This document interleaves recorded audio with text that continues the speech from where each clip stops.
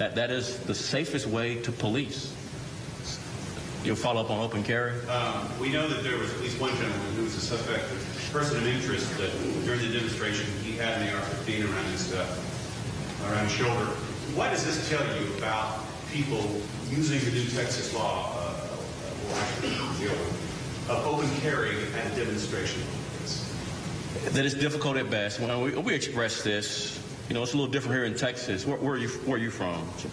Here. You're from Texas? Oh, you know. All right. So it's a little different here in Texas in the way we view open carry, concealed carry.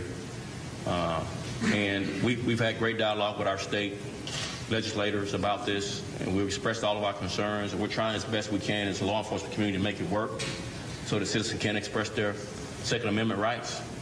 But it's increasingly challenging when people have AR-15 slung over and shootings occur in a crowd and they begin running, and we don't know, or we don't know if they're the shooter or not, or they begin, has been the presumption that a good guy with a gun is the best way to resolve some of these things. Well, we don't know who the good guy is versus who the bad guy is if everybody starts shooting.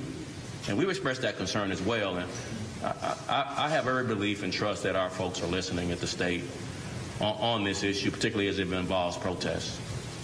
Thank you. Jason?